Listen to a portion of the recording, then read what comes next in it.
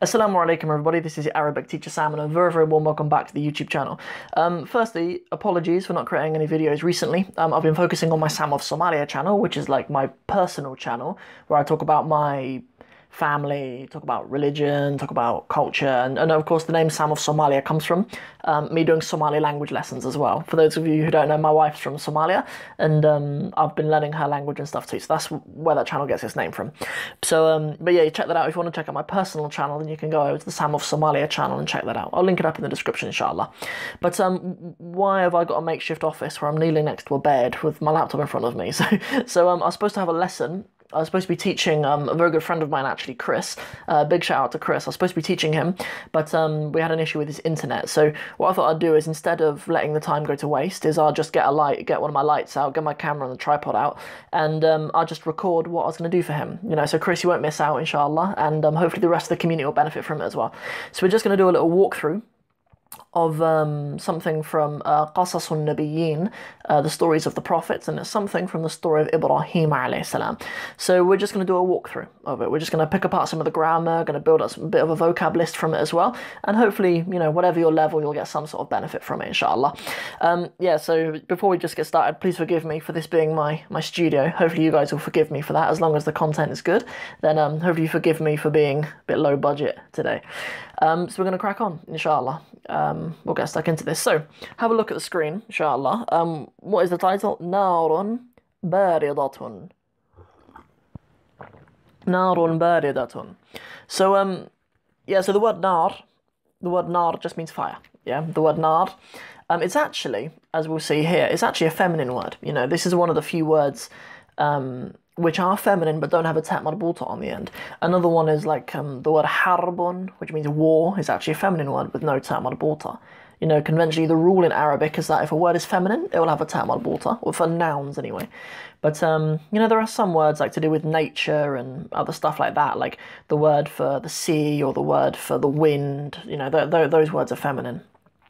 Which is why the adjective that we have for it, baridatun, is feminine. Yeah, so fire, and the word barid means cold. Yeah, barid. So it's like cold fire or cool fire. Those of you who know the story of Ibrahim alayhi salam, you'll know what this is referring to. But those of you who don't, you'll find out. Very nice. So we begin with اجتمع الناس. اجتمع الناس. So the verb اجتمع is obviously from the root jama'a, which is generally to pull things together or to be together. Hence why we say Yawmul Jum'ah for Friday is the day of people gathering. You know, the word Jum'ah doesn't mean Friday, it means gathering. You know, Yawmul Jum'ah is the day when the Muslims go to the mosque for us to listen to the sermon. You know, so ijtama'a is, you know, for a community of people to come together. Yeah, the word mujtama' is like a society or a community or something, but ijtama'a an-nasu, the nas, and we can tell that it's the people doing it, that it's the subject, because an-nasu has a dhamma, which means it's the subject. So the people came together, waqalu, and they said. You know, this is kind of the third person plural, qalu, and that alif is silent. Yeah, there is a reason why the alif is silent. I'll explain it in another video, inshallah. But وقالوا, and they said, ماذا نفعل? ماذا, yeah, it's just a way of saying what. There are two different ways of saying what, really. You have ماذا when you're using it with verbs, and sometimes you can just say ma when you're using it with nouns. Yeah, you can say ma if it's after nouns. So an example of that would be, what is your name? Masmuk, masmuka. You know, you don't say ماذا اسمك, you say masmuk. You know, what is your name? You know, name is a noun. So yeah, what is your name? Or ما رأيك? What's your opinion? Use it with things like that. نفعل, the verb فعل يفعل just means to do something, but this noon at the beginning is how we know that it's we, right? The pronoun for we is نحن, نحن.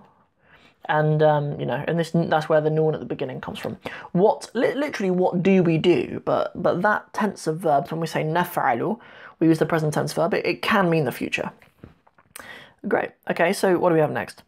Inna Ibrahim kasara al-asnama. So inna, you know, inna is actually a lesson in my program. We have inna and her sisters, because there are a group of words in Arabic which which they make the ism after it have a fatha on the end most of the time.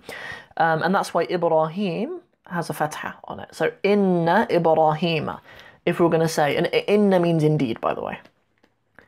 It makes sense that the thing that we're talking about afterwards is what changes. Like if we say indeed, if we say indeed Allah, we say inna Allah. If we say indeed the house, inna al-bayta. You know, indeed the Quran, inna al-Qur'ana. You know, that on the end is because of inna. So indeed Ibrahim kasara. You know, simple little verb, simple 3-letter verb. Kasara just means to break. Yeah, indeed Ibrahim broke the idols. Yeah, al-asnama are the idols. The singular is sanam. Sanamun is the singular. Yeah, another word I think is azlam, and the singular zalama, azlam, because I know I learnt that when I was studying Arabic in Palestine, and people call each other zeleme. You know, they say zeleme. It means like a man. You call someone a zeleme if you say, you know, hey a zeleme, this man. But it actually comes from the word for an idol or like a statue. It's strange really, but anyway, I digress. Okay, good. So Ibrahim broke the idols. Wa ahana. Ahana. Ahana is a verb. It means to insult. So wa ahana al-alihata. So and he insulted al-aliha. Aliha. Aliha, I believe, is the plural of just the word ilah. Ilah, which just means a god. But God with a little g. Yeah, God with a little g. There's a difference in English between God with a little g and God with a big G. God with a big G is Allah, you know, is the one God, the one Allah. But when you say God with a small g, it can be like Hindu gods or statues or idols or goddesses and stuff like that. Yeah. So indeed Abraham broke the idols and he insulted our gods. Good. Okay. وَسَأَلَ النَّاسُ. And the people did a little bit of sa'ala. The people asked. You know, the verb sa'ala just means to ask a question. And the people asked. This is where we are. We've just talked about that bit. وَسَأَلَ النَّاسُ مَا عِقَابُ إِبْرَاهِيمَ. مَا عِقَابُ إِبْرَاهِيمَ. You know, this is a good demonstration of how I said that when you use what with nouns, you know, you use ma, you know, so what is the iqab? And iqab is the punishment. Yeah, iqab, the word adhab means a punishment as well. I'm not quite sure what the nuance is, but iqab is the punishment or the consequence for Ibrahim. This right here is an idafa as well, by the way. Chris, I'm kind of speaking on a level that Chris knows, because Chris, working through my course, Chris knows what an idafa is. But an idafa, essentially, for those of you who don't know, is just a possessive construction. If you're saying the something of something, the servant of Allah, the Lord of the house, the you know, the punishment of Ibrahim. And that further explains to us why Ibrahim has a fatha on it. You know, usually we see with idafas that the owner, the thing that is owning something, has a kasra on it. So if we say the servant of Allah, we say Abdullahi. Or if we say the Lord of the house, we say Rabbul Bayti. But there are some words, non-Arabic names, is one of the categories that does this, that it can't take kasra. You know, these words are called mamnu' min as-sarf. You might have heard of those before. Those of you who are doing my program, I think it's lesson 48 or something, so I'll leave it quite late because it's just a little bit fiddly. But anyway, that's why Ibrahim doesn't have a kasra. You can't say i'qabu Ibrahimi. You can never say Ibrahimi because Ibrahim is not an Arabic name. It's a foreign name. Good. Ma jaza'u Ibrahima. So jaza', often when it's used in the Quran, it means a reward. What will they be rewarded with? Jaza'ahum 'inda Allah, like their reward with Allah. But I guess it can be like the consequence. Yeah, it can be the consequence of something. Because in this case, it's not a good thing. So what will be the consequence of Ibrahim? What will be his punishment, and what will be his punishment? How will he be rewarded for what he's done? But reward not in a positive way. كان الجواب. So a jawab just means a response, you know, it means an answer. So the answer was, and then when Allah puts these, when these are in this book, these kind of brackets, it's a verse from the Quran. Yeah, it's part of a verse from the Quran. So حرقوه وانصروا. Yeah, آلهتكم. We won't translate that, just because it's something from the Quran, so I'm just, like, even though I know the words, I know what each of the words mean, we'll pause over that, inshallah. And we'll just move on, inshallah. But it's to do with, it's basically saying burn him. You know, حرقوه means burn him. But the other bit, I don't want to give any tafsir or anything, because it's not my place. We'll carry on with the Arabic language afterwards. Good. وهكذا كان. هكذا كان. So, and هكذا is like, kind of saying, and like this. And it was like this. You know, and it was like this. أوقدوا. Come down to here. أوقدوا نارا. So, yeah, the verb أوقد, it's a form 4 verb, أوقد. Yeah, أوقد means, it means to stoke or to fuel something. You know, some of you might be familiar with in Surah Al-Baqarah, there's a time when Allah says, وَقُودُهَا النَّاسُ وَالْحِجَارَةِ, when Allah's talking about the hellfires being fuel is men and stones. Yeah, وَقُودُهَا النَّاسُ وَالْحِجَارَةِ. The nas and the hijara are the fuel for it. But أوقد means to stoke a fire yourself or to start a fire. أوقد نارا. They started a fire. Yeah, وَأَلْقَوْا فِيهَا إِبْرَاهِيمَ. أَلْقَوْا, and they cast in it. Yeah, the verb alqa means to sort of cast or to yeah, or to throw down, yeah, or to cast something into something. Yeah, so they threw in it. ألقوا فيها. They threw into it. A reminder as well, the fiha, this ha obviously is feminine because nar is feminine, right? It's referring back to the nar. They threw in her, yeah, they threw in it into the fire.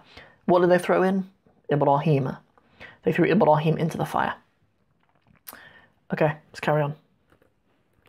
وَلَكِنَّ اللَّهَ. So, I don't know if the author has done this on purpose, but it's very nice that he has done. وَلَكِنَّ is one of the sisters of inna.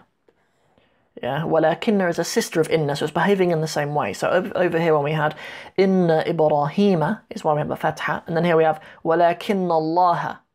Yeah, because وَلَكِنَّ is one of the words that behaves like that. But Allah, what did he do? نَصَرَ إِبْرَاهِيمَ. Allah helped Ibrahim. Yeah, the verb nasara just means to help. And it's the verb also that's used up here in the ayah, which I didn't want to touch too much on. Yeah, yeah, وَانْصُرُوهُ. Good. Nasara Ibrahim. And he helped Ibrahim. We can see the fatha on Ibrahim shows us that Ibrahim's not the one doing the helping, it's the one who he's being helped. We see that from the fatha. So, but Allah helped Ibrahim. وَقَالَ لِلنَّارِ. And he said, li. It's important, this li is a preposition. To say to, he told the fire. And that's why there's a kasra on the end of nar. Whenever you use a preposition before something, you know, it puts a kasra on the end. That's what's going on here. So, yeah, linnari. So, yeah, linnari, to the fire. If you're going to say to the masjid, lil masjidi. If you're going to say to the girl, lil binti. You know, that's just one of the rules with prepositions. He said to the fire. Again, this is an ayah. Again, I know what's being said here, but I'm not going to give any tafsir or anything on it. Ya naru, oh the fire. Kuni, bardan, be cool. Kuni, this e is again because nar is feminine. Kuni, it would be kun if it was to a masculine thing.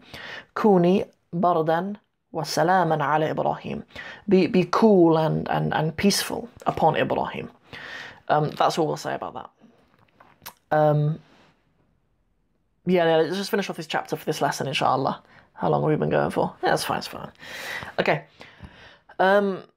Good. So, وَهَكَذَا كَانَ. And it was like this. كَانَتِ النَّارُ بَرْدًا وَسَلَامًا عَلَى إِبْرَاهِيمَ. You know, just a bit of repetition there. So it was like this. The fire was, yeah, كَانَتِ النَّارُ بَرْدًا. Lesson 10 in my curriculum, by the way, for those of you who are doing my curriculum. So the fire was cold. You know, the way that we talked about inna, or walakinna, you know, the thing that you're talking about, that Allah has a fatha, and the thing which we call the news, the khabar after it. If we're going to say inna Allaha qawiyyun, we'd say inna Allaha qawiyyun. We'd have an a and then u. But with kana, we have u then a. It's the opposite way round. So that's why we have كانت النار بردا وسلاما. Yeah, the fire was cool and peaceful upon Ibrahim. ورأى الناس أن النار لا تضر إبراهيم. So ra'a is perhaps the only proper irregular verb in the whole of the Arabic language, but ra'a means to see something, and ra'a an-nasu, and the people saw. Anna an-nara, another example of anna, and then the word directly following it, what we call the name of anna, the ism anna, sorry, has fatha. So, and the people saw that indeed the fire, la tadur, the word dur means harm, really. So they saw that the fire did not harm Ibrahim. That's everything for that little chapter. I think we covered a good amount in that, which is really cool. And Chris, I hope you appreciate that, inshallah. I hope that works for you. I hope that's something that you can watch, inshallah, until our next lesson, so that we don't go for another week without you benefiting anything. So I know that I haven't published anything on this channel for a little while. As I say, I've just been busy with my other channel, but I'm back. But I'm changing things up a little bit on this channel. I'm going to focus more on the podcast. For a number of reasons, just because it's 2018 and everyone listens to podcasts, and also I think I can just help more people, really. I know a lot of people are busy, a lot of you have kids, and a lot of you are working and whatever else, and it just means that I can make it a bit easier for you, inshallah. You can listen to my podcast in the car, you listen to my podcast when you're at the gym, or you're going to work, whatever else. So that's what I'm going to be doubling down on, but more information is going to come out on that soon, probably tomorrow. I'm going to release more information about the Arabic with Sam podcast, but keep in touch with that. Make sure you watch it, inshallah. Make sure you listen to the podcast, and don't forget to comment if you have any comments about this video, and if you like the video, please help me out and like the video, and don't forget to subscribe to the channel if you haven't already, and I really look forward to seeing you guys in further videos, or you guys hearing me in further podcasts. Take it easy, guys. I hope you have a really nice day. Assalamu alaikum wa rahmatullahi wa barakatuhu.